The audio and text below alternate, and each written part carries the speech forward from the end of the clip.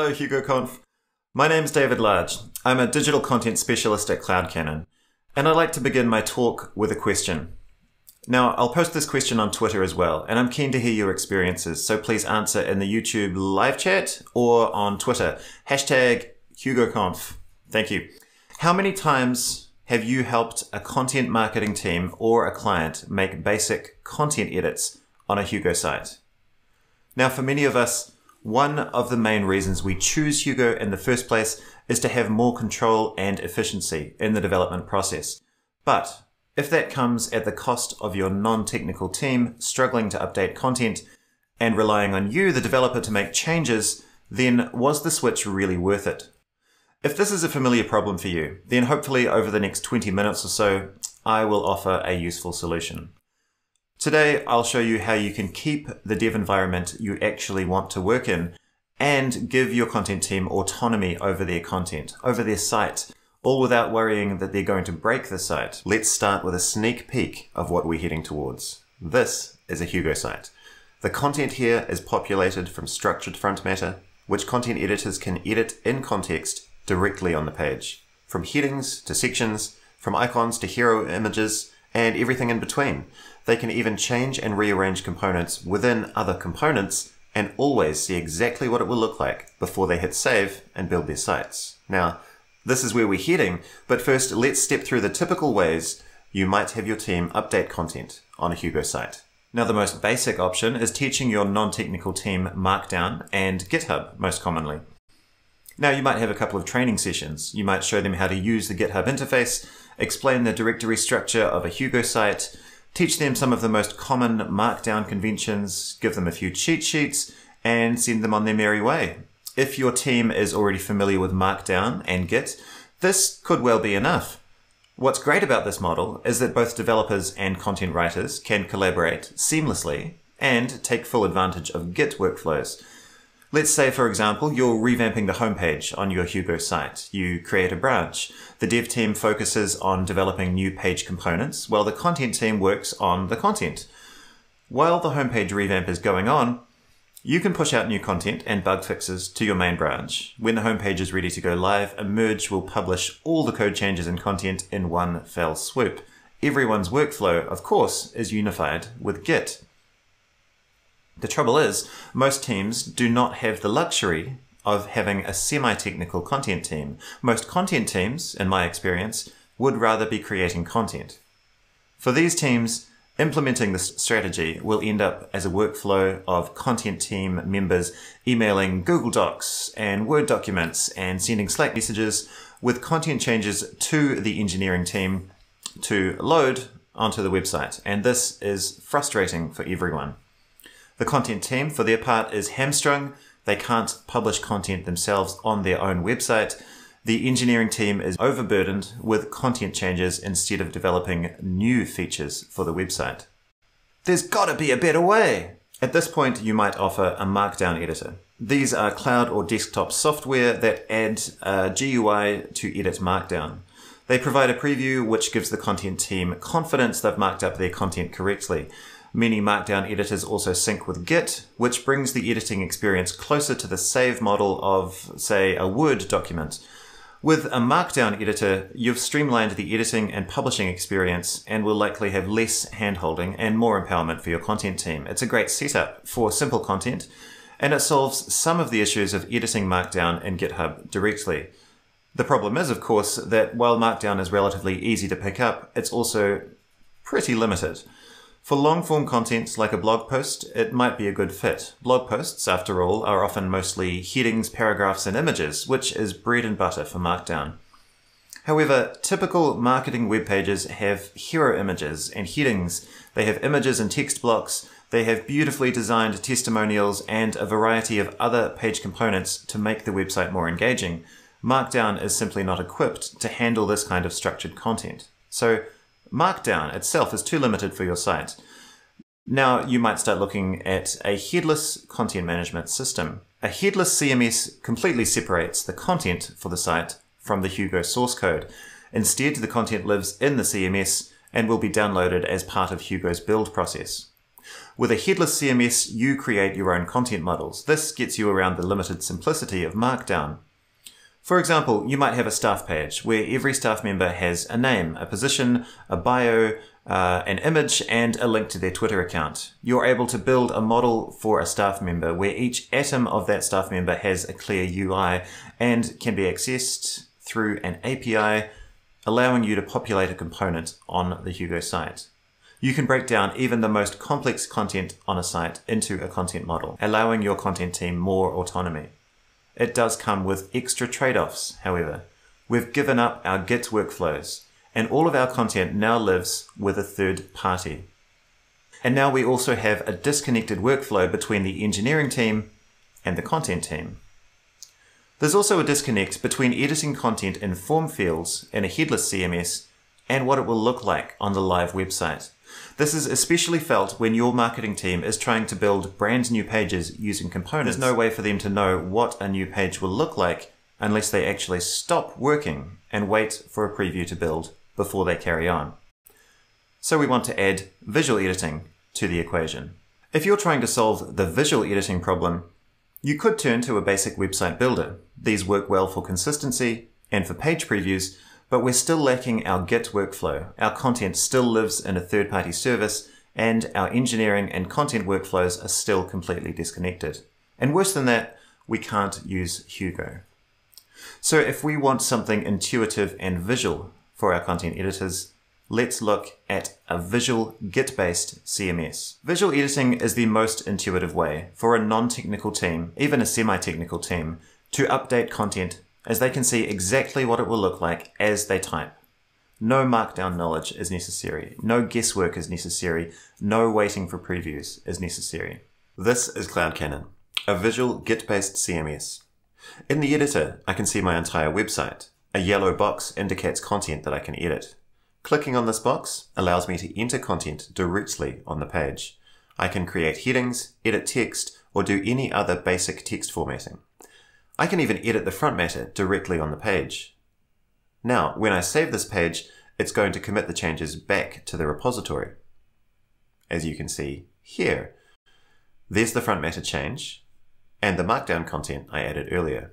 A Git-based CMS not only saves changes back to the repository, it also automatically syncs any changes made to the repo. Here, we'll put our developer hat on and make a change directly to the layout. Now, if I go back to the editor, I can see that CloudCannon has automatically synced those changes and built the site. And it now shows the changes the developer made. We've seen how easy a Git-based CMS makes committing to a repository. What about other Git workflows? Let's say I want to completely overhaul the homepage on this site, but it's going to take me a couple of weeks. In the meantime, I want to be able to push content and bug fixes to the live site. A developer would use a branch to accomplish this on a software project. With a Git-based CMS, now editors can branch too. This is the project view of my website. By clicking Add New Site, it'll prompt me for a site name. Clicking Create Site will create a branch and create a new site on CloudCannon which syncs with this new branch. Now I can open the branched site in my editor and make my drastic changes without fear that it will impact the live site. If I get too crazy, I can always delete the site and create a new branch. When I save the changes, you can see it's committed to my Big Changes branch. And looking at the original file on my main branch, you can see it still has the original content. All sites on CloudCannon have a live preview domain you can use to gather feedback from your colleagues. You can even put your live production domain and host on CloudCannon. Our infrastructure is backed by Cloudflare, making it among the fastest on the web.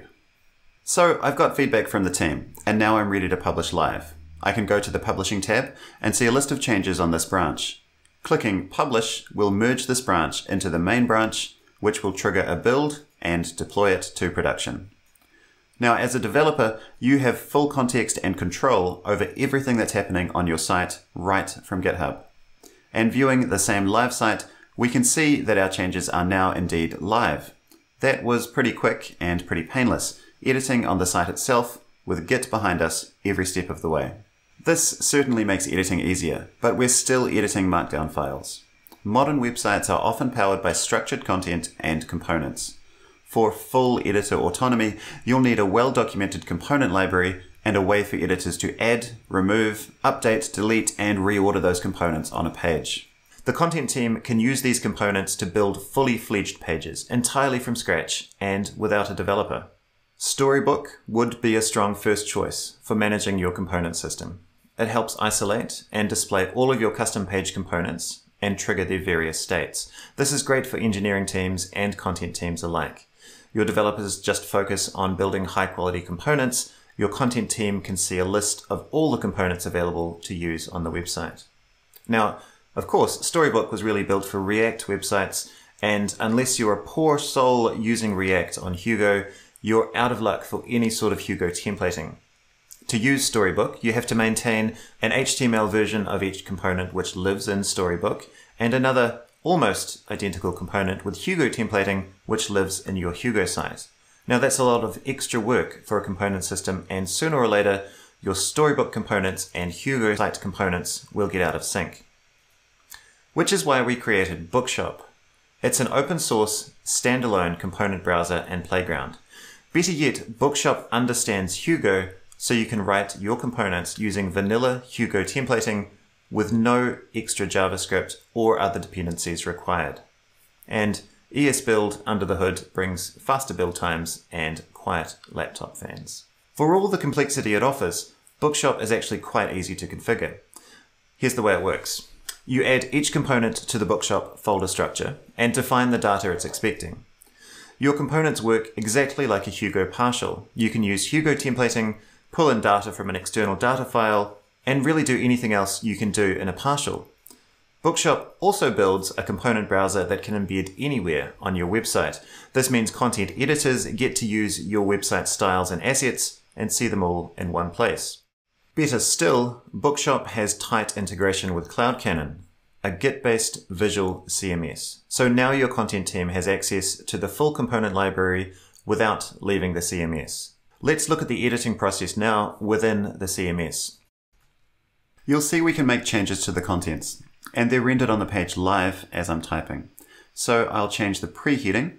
Let's prepare for Hugo instead, and we can change the heading as well. Hello again, HugoConf. We can swap in new images and icons the same way with the same quick results. We'll explore existing and choose home6.jpg. Finally, let's add in a cheeky link to our new favorite HugoConf URL. Once the URL pops in, we will have a live preview of the page just in case. So we've edited within a component, but let's make another one. We'll click on the blue plus icon, choose add new. Let's add a counter component so we can show numerical information. Within that component, we'll add sections. So we'll add a number. Let's say, I think at this point we must have more than 500 people attending HugoConf. So 500 plus attendees. We'll back out of this, add another number. I think at least 25 speakers. Let's add in 25 plus speakers. And one more for good measure. 2 days of all you can eat Hugo. So we've completed one more component. Let's shuffle it on the page. We can move it down or up. Let's take it down one more. And we've doubled up. So let's remove the old component, click trash, and then remove it. And there we have our page. Now, to show you what's happening behind the scenes, let's go to the source editor. We've made a change in visual, and in the source editor, we can see our changes. And of course, we can add anything here, and it will show up if we flick back to the visual editor. Hello, once again, HugoConf. So let's review our changes. We can batch together as many changes as we like before we're done and save them. Now, once the build is complete, and it is pretty quick thanks to Hugo, then we can see our live preview site. So the component system, your content, and your Hugo source code all live together harmoniously in your Git repo. This is the kind of flow that you might have expected from a React-based SSG, the live editing on the page, the instant preview. In Hugo, it's pretty magical. We can take this even further by having components within components, the Russian doll nesting components. With nesting components, you can create a high-level component, let's say a 2-column grid. And within that, you can add and style lower level components to build out the content of your page. Here, we can add a heading block on the left-hand side. We'll make it H3 and add some text here. Great content on our heading. Let's add a block under that, a paragraph block, and we'll fill it with some paragraph text, jump back out and head over to the right-hand column. Within that, let's add an image. We can choose the path for the image, explore existing files, we'll add in our hero. And now we can style that hero. Let's align vertically centered.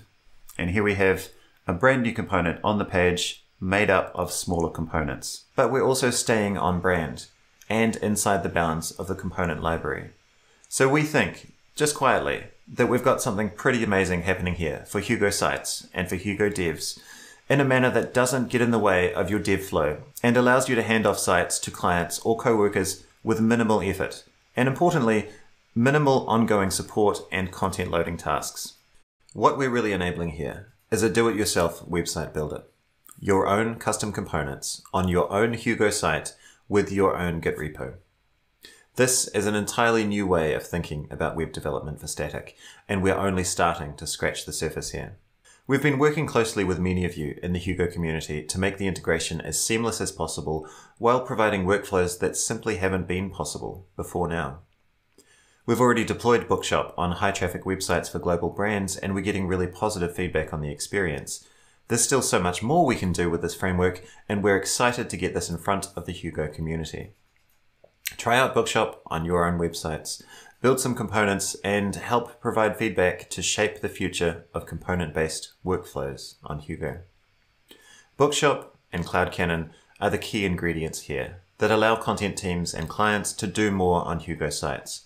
Updating content, reordering components, creating new content from a handcrafted component system, even creating entire pages from scratch without requiring any developer involvement. We give your content teams full autonomy over managing the content of Hugo sites without the fear that they'll break something or break brand guidelines, and we free up your engineering team to focus their time on building highly polished page components. All of this extra efficiency results in a higher quality end product, so devs can do a better job of serving their end customers. If you'd like to know more about Bookshop and Hugo, tune in here at HugoConf.io tomorrow at 11 AM Pacific time for a full workshop on how to get set up with Bookshop on your Hugo sites. You'll be able to ask our senior software engineer, Liam Bigelow, the creator and lead maintainer of Bookshop, questions about how it all works and how you can use Bookshop with your existing Hugo sites. Before the workshop, you might like to try it out for yourself via the MegaKit template on CloudCannon.com. You can sign up there for a free 14-day trial and give it a go yourself. I'd also like to plug my colleague Jan Klassen's talk about Habit Stack, Hugo, Alpine, Bookshop, and Tailwind. He uses the stack in his work for Twitch. He created the HugoConf.io site with it, and it's been a dream to update and to work on. You can sign up for a free trial of our CMS at CloudCannon.com, and when you're there you can connect a sample repo or spin up a new template site using the web UI. As I said before, I'd recommend checking out the MegaKit template I showed. It's a great example of the kind of work anyone can do with any Hugo site on CloudCannon.